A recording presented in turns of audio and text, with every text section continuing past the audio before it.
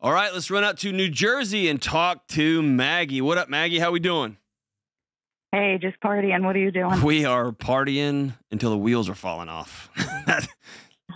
not true at all. We're being kind of boring, actually, Maggie. What's up? I have a question. What's up? My fiance lied to me for 5 years about a day trading account he had. Uh-oh. He claims he made $200,000 and lost it all. And during that time, I paid all the bills, and I wound up doubling the mortgage on my house. And I'm having a real hard time moving past this, even though I found out in February. Huh. You doubled your mortgage, or you've been doubling up on your mortgage? I had to refinance it twice. Oh, shoot. Mm-hmm. What has he been doing? Well, now he's been trying to rectify the situation by working his tail off and trying to get his account back. And other than this, he was the perfect guy. He was the perfect partner. No, he wasn't. And I'm old. No, he wasn't. And I'm older, and I'm like, he wasn't. Do not want to have to start again. You're right. He wasn't. And if he's lying to you about this, he's lying to you about other things. And you know that. I really don't, though. He swears no. Has he given you a printout of the last 5 years of this trading account? Yes, I've seen all the information. There's been total transparency moving forward. And so why are you choosing to let what happened? You chose to stay. And so you've been choosing since February to not move past this. How come? I think I've got a couple sticking points that are getting to me. What are they? One is I think I can't get past grieving the life I was promised. Okay. Another one is how elaborate the lies I was told are. Mm-hmm. Because he said he was going to take the money out, but then he couldn't access the money, so that just got crazy. And I have a hard time thinking that somebody who really loved me would not do this to me. Yeah. And I'm having a hard time trusting myself. I think this. Yep. That's what was the hardest part. Yeah, I just told that last caller that. Did you hear that? I just told the last caller, when somebody cheats on you, which is what he did, he cheated on you. Yes. There's the cheating. There's the imagining your spouse with somebody else, right? The actual physical act of him sleeping with somebody else. There's the thought of the actual picture of you going to work or you going to the bank to pull out a second mortgage and him watching you go, knowing he's got this other account. There's that image, right? Which is devastating. Mm-hmm. And underneath that is what I think is a scarier prospect, which is Maggie no longer trusts Maggie. Yep. And that's unnerving. Mm-hmm. Especially at my age. And I've been through a lot. All my previous relationships were abusive. Of course. And I really worked really hard to, go to therapy, get myself right, get right in my head, deal with everything. And now it's just all that's been kind of shattered again. Yeah. Why are you still with this guy? Yes. Why? That's a good question. Part of it's financial. We live together and we have to. Part of it's 100% don't agree with that. It's not true. That's a story you're telling yourself. For the life that you want, you're willing to share a bed with somebody that you don't love, or maybe you love the idea of them, but someone who hurt you deeply and you're still unable to. No, I love him. I love him completely. I know I do. Okay. So you're somebody you love, but also somebody who hurts you and you can't fully exhale in your own home. What else? Why else do you think you can't? You're still with him. I think that I don't want to start over again at my age. After what I've you been keep through. mentioning your age. How old are you? I'm 54. I'll be 55 next year. So what are you willing to put up with? If you had slept with your friend, would that be enough? That would not be tolerated. I know this is the same thing. I get it. It's financial infidelity. It's the same thing. I totally get that. Have you ever, y'all sat down and pulled his credit report? Yep. And there's no other accounts on there? Nope. This was just a one-time isolated thing where he was running. How much did he get and lose? $200K.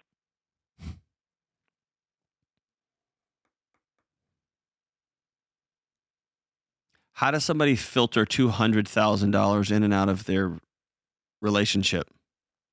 Does he make that kind of money, or did you turn a blind eye? I turned a blind eye like I did in my other relationships, and that's another problem I'm having with myself right now. Yeah. So are you mad at him or are you mad at Maggie that you went through all this counseling, you've been through hell and back, and then here you go again? Both. Okay.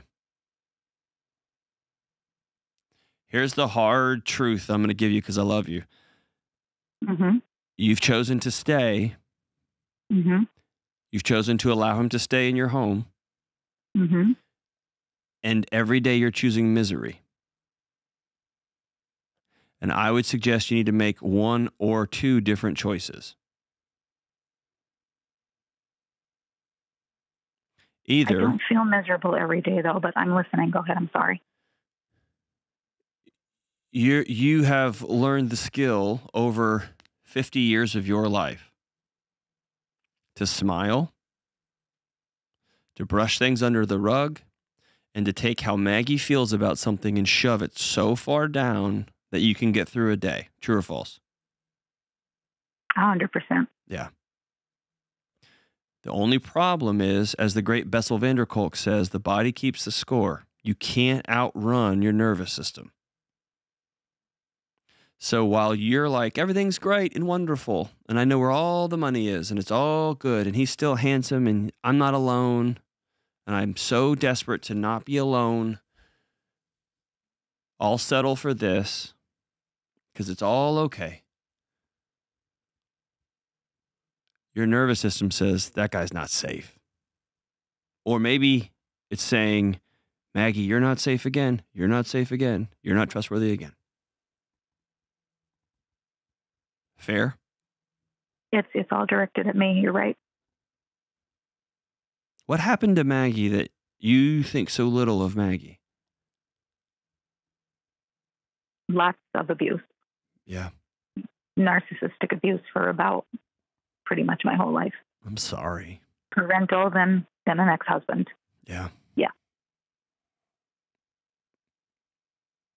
And I think, I thought I'd moved past everything. I mean, I'd been in therapy for years and years and years. I left my ex-husband. I got right in my head. I did all the therapy I had to do there. And then this happened. Yeah. Thing about therapy and what I thought was a perfect relationship. Yeah.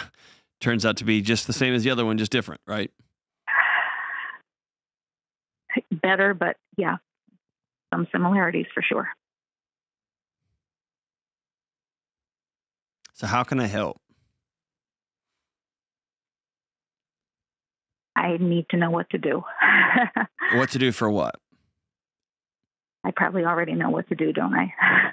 Well, I mean, it's if you were my sister, I would tell you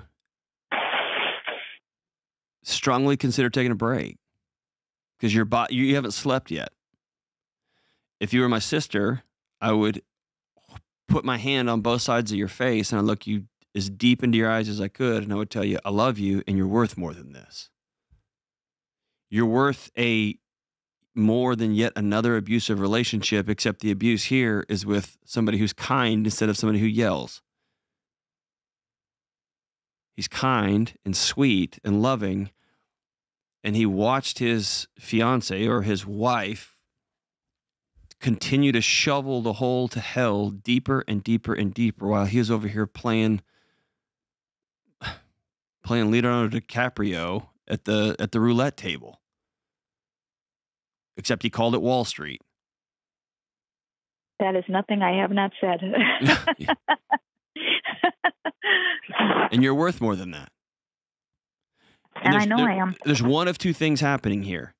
Either in your guts, deep in your guts, you know there's other things out there. You know the truth is not fully on the table. That's one. Or two, you have not fully come back to the table, which I'll say in a kind of a twist is cruel to him. Because if you say you're going to stay, He messed up, and he messed up bad. And then he lied to you and lied to you and lied to you. And together y'all dug quite a hole for yourselves. You are the one who went and got a second mortgage and a third mortgage. That was a choice you made. Mm-hmm. Absolutely. So here's the hole. But if you said, I'm all in, I forgive you, you've come clean, here's all the information on the table, but you're still 1 foot out, that's cruel. It's not cool. You're absolutely right. And I do know that. And I believe me, I've been back and forth, and that makes me feel as bad as anything else.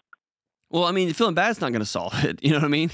It's a matter of, you're right. It's a matter of saying, okay, I'm going to try for 30 days to be all in. What does that mean? That means I'm going to carry a journal with me at all times. Okay. And every time I get a sense in my gut that he's not telling the truth, I'm going to write it down.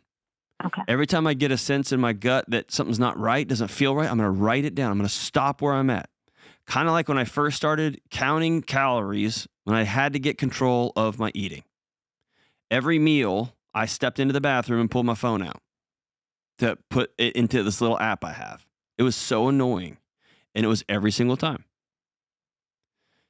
And that's how over time I learned to trust my body, to trust what's on the plate in front of me, to trust all the things. See what I'm saying? Yeah, I need to see the patterns. You got to start. Is my body crazy? Is there something else here? Or is this part of the healing journey? And every time you have you feel something bubbling up, say the words out loud. I'm feeling vulnerable here, honey, and I'm feeling a distance between us. I'm feeling a sense of panic. I'm feeling a sense of anxiety. I'm feeling a sense of, I have one of the old thoughts zooming back in my head, and it's just sending me off into a tailspin for a second. I'm going to go for a walk. I'll be right back. And what you're doing is you're practicing taking control of your body back. See what I'm saying? Absolutely. The work, it makes perfect sense. It's just hard. It's going to be hard. Mm-hmm. Nothing's fun about it. Mm-mm. But are you convinced beyond a shadow of a doubt that he's been completely open with you? 100% all in? Since it happened? Uh-huh. Yes, I am. I am, yes. Do you think things happened before and he just didn't tell you everything?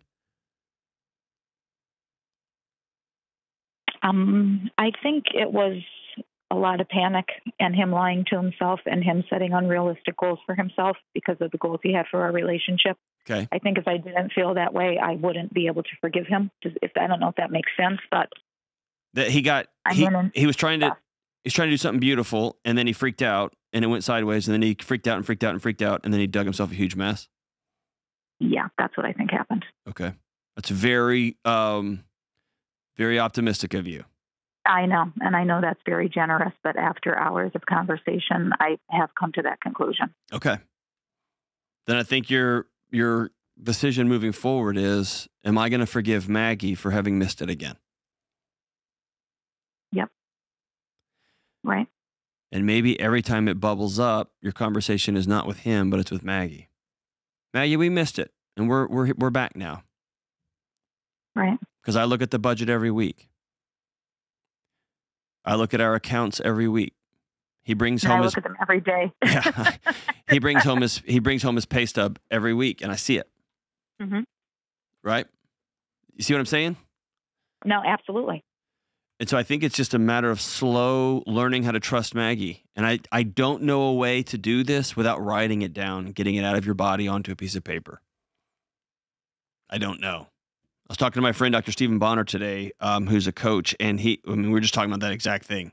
I don't know a path forward unless you get it out of your body onto paper. And so carry a journal with you. And maybe ask yourself, is this about him or is this about Maggie? How could I do this again? I'm learning. How in the world could I get with another abusive guy that doesn't tell me the truth, that dug a hole like this? How in the world could I go take out a second and third mortgage on my house instead of just selling it and moving to an apartment? How in the world did I let that happen? I did.